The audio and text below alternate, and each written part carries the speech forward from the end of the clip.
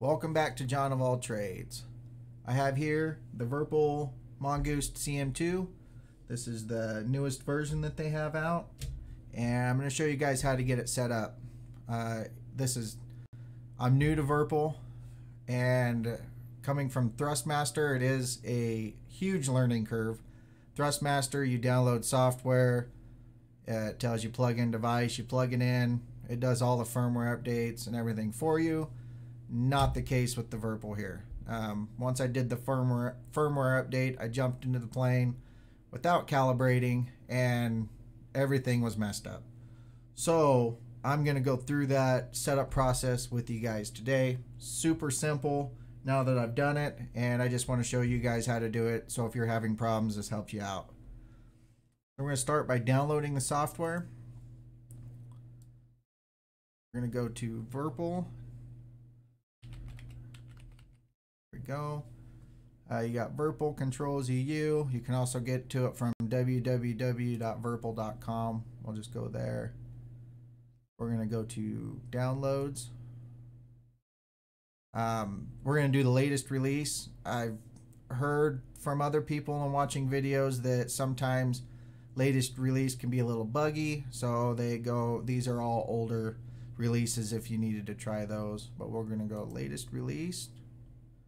VPC Software, save. I will close here.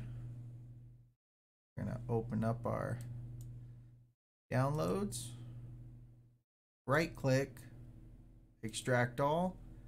Make sure that the checkbox is checked when you're extracting.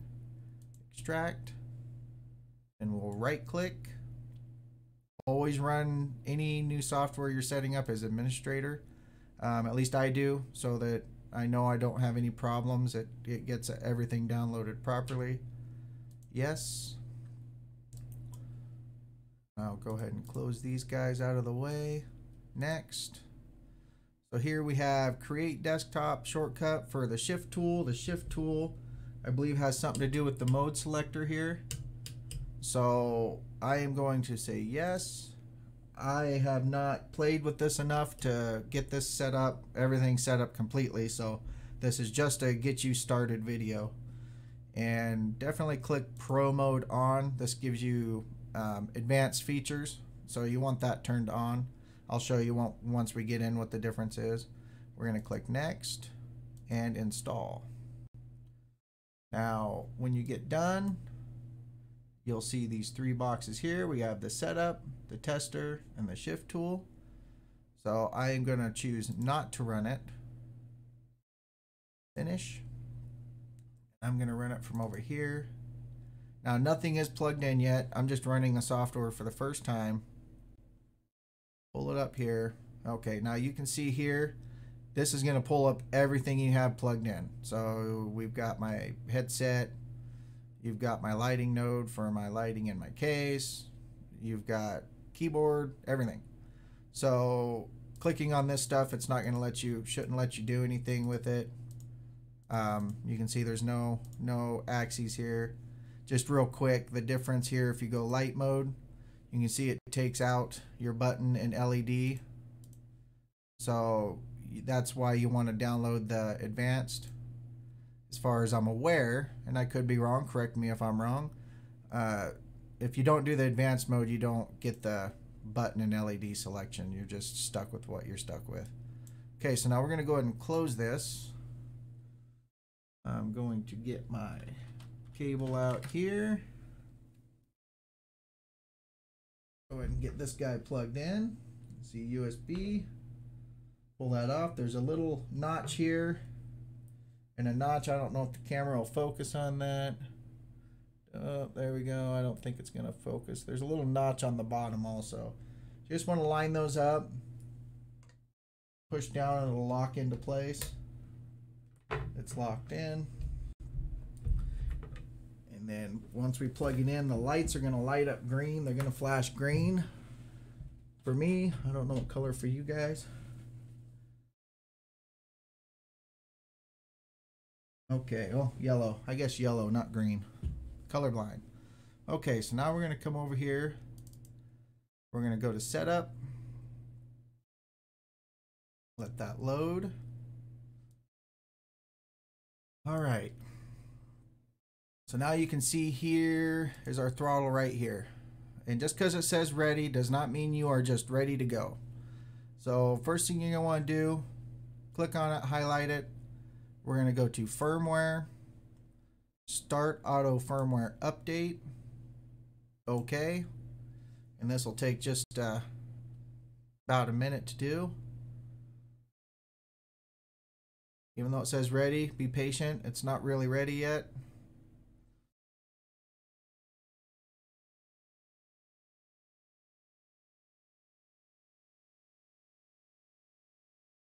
Okay, so now we should be ready to go. First thing we have to do is set a profile up. As you can see, everything disappeared. Profile disappeared. This is anytime you do a firmware update, it is a fresh install. So make sure that you save your configuration that you have so that you're not stuck reconfiguring it. We're gonna go profile. You can see we have flight base. It's got all the Mongoost here. We have the mongoost-50cm2. So we're going to click on that. Now the grip. Now you have the 5-way and then with 5-way modifier and no modifier. As far as I'm aware, and I haven't played enough with it, so once again, correct me if I'm wrong. The 5-way modifier modifies your B1 through B6 buttons. So inevitably it gives you, instead of 6 buttons, it basically gives you up to 30. 25, 30, one or the other. Anyway, if you use other software or you can use this modifier, these are like buttons. So you can use this modifier. For me, I play a lot of DCS. I just set it up as a modifier within DCS or VJoy. You can do it as a mode shift. Works really well. There's a video or two out there on how to do that, and I will be making one in the future. So for right now, we're going to go ahead and do no mode modifier and left side. Now, anybody playing some games, it seems like Windows only has so many virtual buttons that it goes into. So by clicking this, it splits it by 32 buttons, gives you an extra 32 buttons. So Elite Dangerous, I know, is a big one where you just run out of button. You can't use all the buttons that are on the joystick because Windows doesn't recognize all of them. So if you guys are into Elite Dangerous or having problems, you're going to want to click split virtual device by 32 buttons, and this helps out with more buttons on Windows. So we're going to leave that unchecked. We're going to create profile.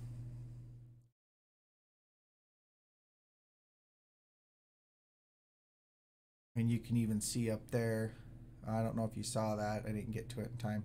It said that there was no profile selected. So now, instead of it saying no profile, it says VPC throttle. So now we have the correct profile set up. I'm just going to go right here. You can import and export your files. We're just going to go save one more time just to make sure everything was written correctly to the flight stick here. You can see our buttons are lit up yellow now. Give it a second. It's still reading.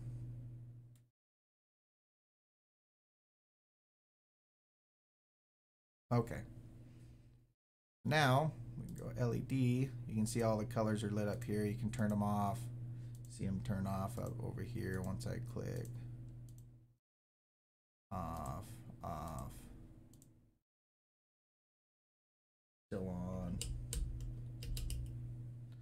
You can see here, this is all your buttons and everything. We're not going to mess with that. We're going to go to axis. Now, right here is where we messed, where I was really off. So if you see here, this is your left-right throttle. We'll go ahead and unhook them. We need them unlatched anyway. So you can see it goes up to 39% is all, and down to 18. Over here, this one goes to 60 and down to 38. So the axes are way off. You have to actually calibrate this, as you should with all your joysticks, but I know Thrustmaster kind of did an auto calibration and we had no problems. So real simple. We're going to go down here, calibrate axes, You can see everything jumping around, going crazy. That's normal. You're just going to take it, go all the way up slow, all the way back, all the way up, all the way back. We're going to do that with each one here.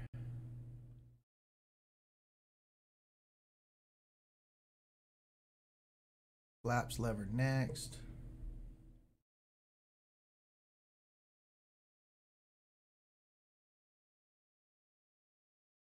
Got that little joy thing on the side. We're going to go left and right. Left and right. You can see the other one moving with it. That's okay. And our last one is our slider here. Anyone that has this has a middle detent on it. So we'll just put it in the middle. Now you can see here, I know that these are a little off. Looks like your throttle's going to be backwards. One's going to go one way, one's going to go the other. You can see our little joystick things off. That's fine. We're going to go save calibration to profile. That's got it right.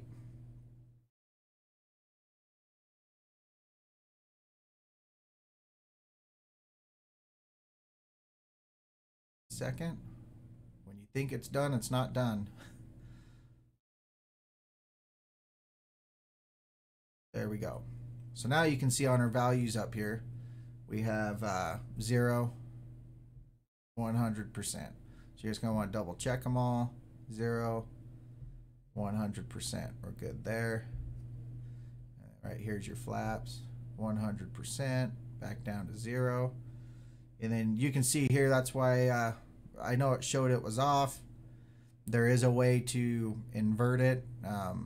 But it's showing properly as far as your values.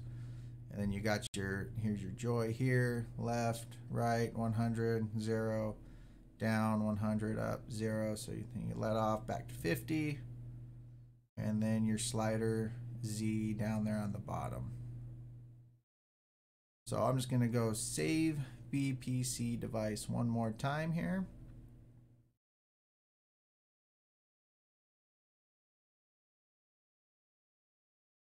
While it's doing that, I'm going to go ahead and pull up CS.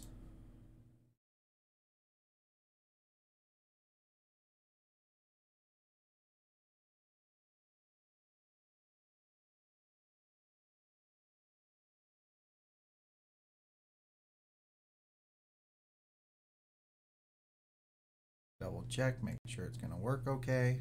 Sorry about my slow computer.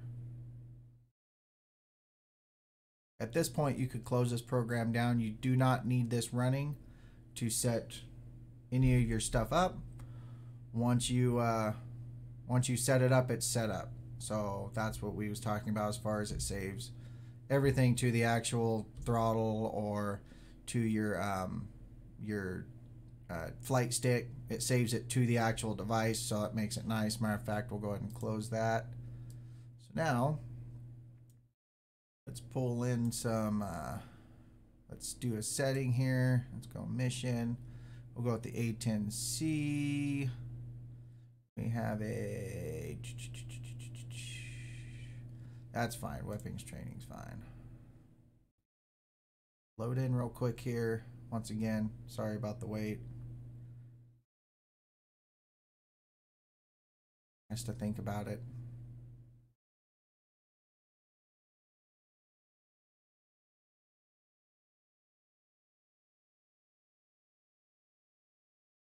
Says it's not responding, but obviously it's wrong. So we'll go start.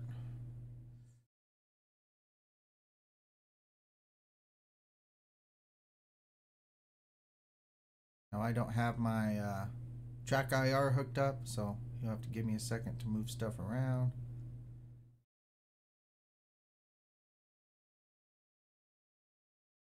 Okay, fly. Go, I believe it's Alt C. There we go. So let's look at our throttles down here. You can see if you throttle up, hey, it actually works good here. So when I first did this, it did not work properly. So I did have to invert them on here. It showed that basically it just took off on me. So not a big deal to invert your, you just go to adjust controls. You can see axis commands. So we can go, here's your throttle, your left and right throttle. Thing works there. So if we want to do zoom view, I will go zoom view. I don't want the whole thing. Add, oh, that's wheel brake. So add, I want this slider here is my zoom view. So we're going to slide it up and down. Okay, so now we got that. Go okay, so let's see. So you can see there now it works. So now that's how you set it up. It's a little more complicated than Thrustmaster and Logitech, but in the end, once you go through all the stuff and get it set up properly, it is really not too bad. So thank you for watching this video. Leave your comments below, subscribe and like for more videos like this, and hope you all have a great day.